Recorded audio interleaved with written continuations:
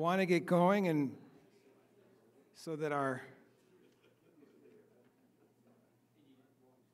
guests can keep their busy schedules throughout the day. I am Tim Ritchie. I'm the president of the Museum of Science, and it is a real pleasure to welcome you here today for what must be the major legislation of the year to be signed here as we recognize our state dinosaur, the Podokesaurus Holyokensis. And it's a great story behind it that I'm not going to tell because the person who helped create this, Representative Jack Lewis, will tell that story. But it is a story about science, and it is a story about this administration and about STEM Week. You know, what is the common language of humanity? What is it that kind of pulls us together? We speak many different languages, but we share one planet, we share one history, we share one future. In fact, we live in a universe where everything that is always has been. It's remarkable, breathless, bottomless in its beauty to think of that. That as old as the universe is and as expansive as it is, it's all connected. So even this little theropod, we're connected to that theropod, and we're connected to each other. And that's why when the Commonwealth of Massachusetts sets aside an entire week for STEM Week, science, technology, engineering, math, it's about problem solving, but it's also about helping everyone find a place in a world that's driven by science, technology, and engineering and math. So the theme, see yourself in STEM, that's a real thing, and that has come largely because of the leadership of this administration, Governor Baker and Lieutenant Governor Polito.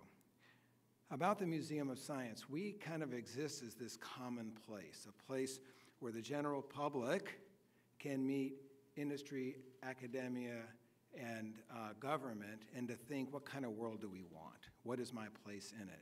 And it's an exciting place. We live in a universe that's abundant with the answers that we seek. And so it's a real pleasure to think, okay, this thing, this naming of this dinosaur, that pulled people together. And when you hear the story, you'll see it all there. You may not see industry, maybe, but you'll see academia, you'll see government, and you'll see the general public coming together and saying, you know, we want to have a state dinosaur, and this pulls us together, whatever is separating us. Well, I don't think I'm going to go through Governor Baker's resume except to say he is a friend of science, he's a friend of learning, he's a believer in the future, he's had a great run, and I am pleased to introduce our Governor, Charlie Baker.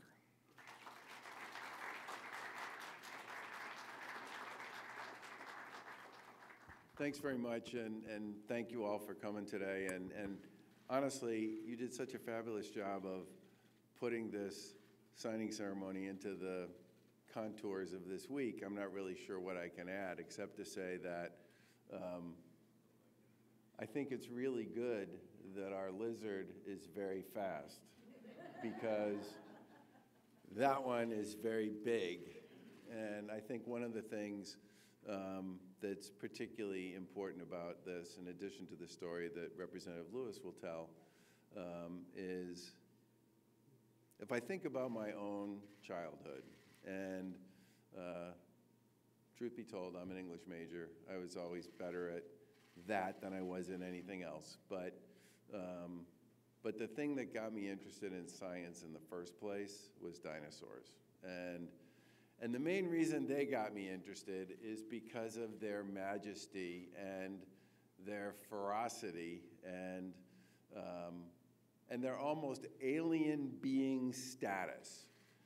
As a kid, they just created wonder. And that got me into the whole conversation, and I'm sure a lot of other kids, about, well, where did they come from? And when you get into a conversation about where they came from, you are heading into a big, long discussion about history and science and evolution and a whole bunch of other things that become the foundational platform on which many of us learn. And I remember working on projects when I was in elementary school about dinosaurs and trying to find exactly the right words to bring to life the points I was trying to make about dinosaurs and what they meant to me. And honestly, majoring in English is about what? It's about communicating ideas and about trying to deliver a message and trying to figure out a way to deliver that message in a way that people will understand it and appreciate it and hopefully learn something from it. And I would give dinosaurs, for me as a kid, a big part of what got me interested in so many other things. And I do want to give the kids who were fascinated with dinosaurs a lot of credit for making this day possible and working with Representative Lewis and other folks in the legislature to give a tough, spunky underdog from Holyoke the opportunity to be the dinosaur here in the Commonwealth of Massachusetts. And the fact that we're doing this all in STEM Week is 100% appropriate, and that gives me a chance to introduce the creator, inventor, and owner of STEM Week here in the Commonwealth of Massachusetts, Lieutenant Governor Karen Polito.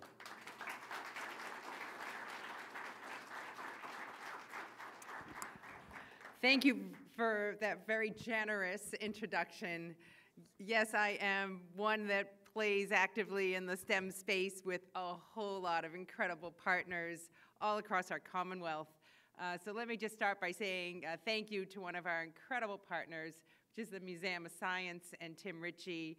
Your leadership team has been absolutely incredible over these last 8 years, and you as a newer comer to the team, when I met you the day before we closed the Commonwealth due to COVID, you didn't miss a beat. You didn't miss a beat making sure that you have an exhibit here to mark that moment in our history, and embracing science as you all do here every day is STEM Day at the Museum of Science.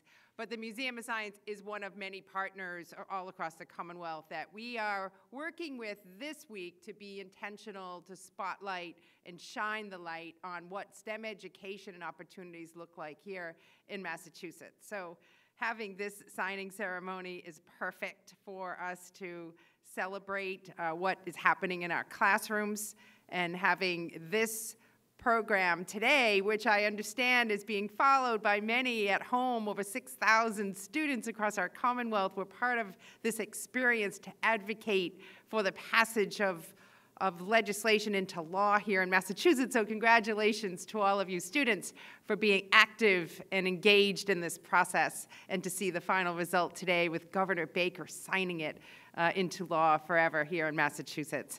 So a couple of things. STEM is fun, and that fun begins for many students and families soon after birth, when they're all looking for something to do with their newborns and toddlers, and oftentimes every family will find their way here to this museum to just rediscover themselves as adults, but also to open up that discovery and excitement in their children. And so it's important not to have just a one-day event in that child's life, but to build on that desire to want to learn more and that curiosity that comes with seeing amazing things like this. And so we've been intentional in Massachusetts to turn our classrooms, along with our educators and leaders in our school districts, into learning labs, and investing in equipment and the kinds of state-of-the-art things like CNC machines and 3D printers and lab scopes into the classroom, so kids can have fun exploring and discovering and not being afraid to try different things out. So that's really what we're focusing on, STEM education in our classroom.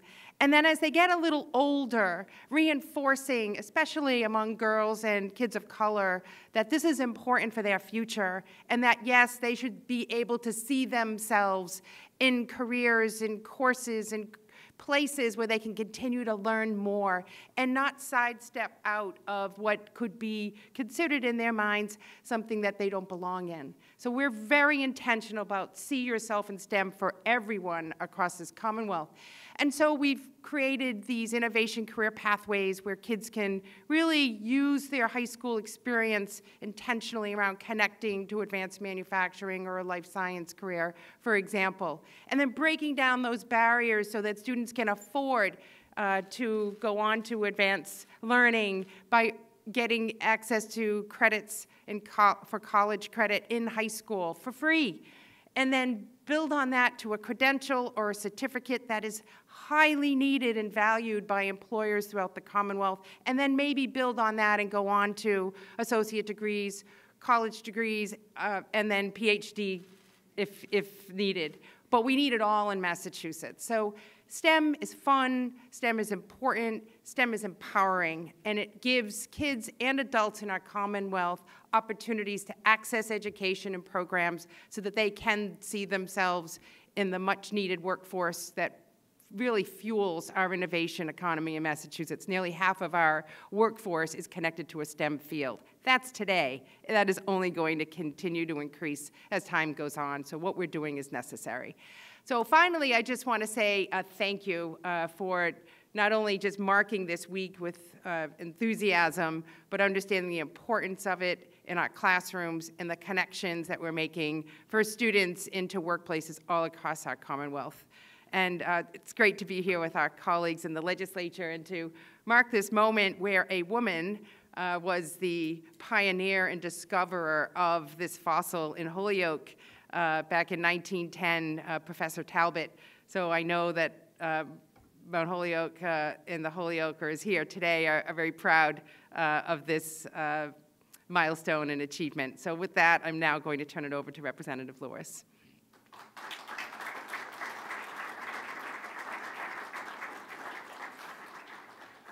Good morning. It is so great to be with all of you. And if any of us ever doubted the power of science and the power of STEM or the love of, nearly universal love of dinosaurs, all you need to do is look around the room today and remember not only everyone who's in this space right now, but the 35,000 people across our Commonwealth who participated in this project over the last couple of years. I want to thank the governor and lieutenant governor for taking time out of their busy, busy schedules to celebrate this with all of us. This is a project that engaged youth from all across the Commonwealth to be engaged and to learn more about dinosaurs, prehistoric Massachusetts, Mignon Talbot, and it just seemed most appropriate not to go to my district and talk to just one classroom, but to again put ourselves in a place where classrooms come every single day to learn about dinosaurs and to be inspired. No legislation is passed in isolation, no matter how great or dino-focused it might be. I want to thank the Speaker and Senate President and all of my colleagues for supporting this bill over the years. Actually, just 2 years. It was on the fast track from the beginning, swift-footed like our little dinosaur here. But we have a couple colleagues I want to thank in particular. There we go. Rep. Dan Carey, thank you so much for being a partner in this work. Rep. Pat Duffy, thank you as well. Kathy Lenatra, thank you so much for being here too. On the Senate side, Senator Joe Comerford was the architect of this bill on the Senate piece, on the Senate side. Wishes she could be here. And then we also had on the House side, Mindy Domb, who was my co-lead sponsor of this legislation. This began as a late night crazy idea. I don't know if you all remember, but during the height of the pandemic, many of us were very stressed. Those of us who are parents, we had grown used to trying to work with our kids sitting next to us, trying to connect with their teachers via Zoom. And I can tell you, as a legislator, I went from having a handful of unemployment cases a month to a handful every hour in some cases. And so it was really late one night when I had caught up on my emails of the day. The unemployment office, the final person, had stopped working for the day, and I pivoted to my responsibilities as a den leader for my youngest Cub Scout group. And I was scrolling through the book, admittedly growing anxious about yet another Zoom meeting with a young group of 8-year-olds. How was I going to keep them entertained after they were in school all day on Zoom? And I skipped to the back, and there was a segment on dinosaurs. And I thought, I like dinosaurs. Maybe we can do something with that. So 1 in the morning at this point, Googling, found out there were 12 states with state dinosaurs. remembered at that moment that as a legislator, I could file legislation to make a state dinosaur. So that next day, I reached out to leading paleontologists from across the Commonwealth, asking, did we not have any dinosaurs in Massachusetts? Why don't we have a state dinosaur? And every single one of them, within hours, got back with me with really long, detailed emails about the dinosaurs we had discovered, what prehistoric life looked like in Massachusetts. And several of those paleontologists are with us today. From Mount Holyoke College, Dr. Mark McMenamin. Perfect. Many of these folks I've only met via Zoom and never said their last names aloud, so please forgive me. From Amherst College, we have Dr. Fred Vinay. I think Fred just snuck in. He was caught in traffic, but he's actually brought one of the models from Western Mass, one of the original models of the Podokesaurus. And then from Tufts University, Noel Heim. Noel, thank you so much for being here as well. So, as I was saying, overnight, this idea emerged of what would it mean to create a state dinosaur here in the Commonwealth. And so I crafted a tweet that, had I known it was going to be picked up by CNN and Huffington Post and international press, I would have proofread, because there were typos. But I tweeted out, we're working on this project, get excited, and immediately started getting back hundreds of emails. We put together a poll that I decided that if 200 kids participated in this poll between the two dino options, it would be a success. And I'd go to the speaker and Senate president and say, 200 kids behind me, we need to get this done. And within a couple days, 1,000 people had voted. Within a couple more days, over 10,000. And by the end of it, 35,000 people had participated in this poll online from across the Commonwealth. I was getting emails from parents who were so excited because their kids were obsessed with dinosaurs, and they could talk about the legislative process. I got emails from teachers who, rightfully so, were sick of talking about the pandemic and social distancing and masks and hand sanitizer, and instead could talk about something fun that everyone, at least most people, at one point in their life, look at this thing, loved dinosaurs. But what I didn't expect was how much people needed something to talk about and to get excited about during the worst of that pandemic. The conversations that sparked after that, I could not have predicted. Talk of Mindy Talbot, the professor out at Mount Holyoke, who was the first woman to find, discover, name, and describe a dinosaur, the Podokesaurus Holyokensis, right here in Massachusetts. That's exciting. And this week, of course, we're talking about STEM, but paleontology is one of those fields, unfortunately, like many fields in science, where not enough women get into the field, not enough women are supported and inspired to get into the field. And so Mindy Talbot has gone from being a name talked about in paleontology circles to, in some cases, a household or classroom name. And hopefully, if this project inspires just a couple young girls to grow up and explore paleontology, it would have been all worth it. I'll share a quick story. A couple weeks back, was at the Natural History Museum in London because I like dinosaurs. Of course, I'm going to go see the dinosaurs. And there was a whole display about a woman being credited for discovering all of these marine mammals. And from a distance, it looked like she was getting credited for being the first woman to name and describe a dinosaur. And I was about to ask for a manager or someone to get it rectified. But as I got closer, I saw there was some clarifications and some disclaimer that marine mammals or marine reptiles, yes, dinosaurs, no. That's Mindy Talbot.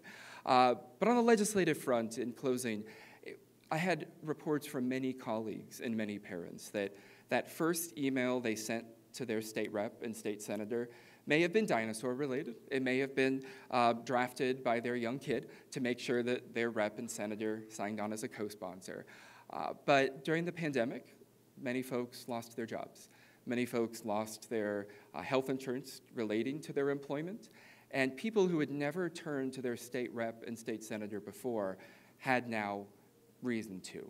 And I kid you not, the number of cases of folks who maybe in October, December, the email was about dinosaurs, but unknown to them, that next March, they actually knew who their state rep was. because they were connected to the Dinosaur project. And instead of, unfortunately, which is the case, spending weeks trying to find the best person to contact, their state rep and senator were able to immediately connect them with mass health or unemployment insurance. And so while we're celebrating STEM, we're celebrating the legislative process, this project has connected dots with folks that I think we can only begin to imagine what it's going to lead to. So again, I am so grateful to all of you for being involved in this project. The Museum of Science has been a partner from the beginning. At the beginning, I had one staffer, and I'm like, we have so much other things to work on. This can only be an hour of our week each week. But the Museum of Science stepped up. These wonderful paleontologists stepped up. I also want to thank the museum trustee emeritus, Mike Thonis, for being here as well. But we've all come to see the governor and lieutenant governor sign this bill. It's already official. The Smithsonian Magazine already ran an article about it a couple months back. It is official. The Wikipedia page has been updated by somebody. But what we've been missing is the ceremonial bill signing. So I'd like to invite the governor and lieutenant governor, my colleagues in the legislature, those leading paleontologists, and the folks from the Museum of Science to join me up front as we celebrate not the end, but the continuation of this project. Thank you.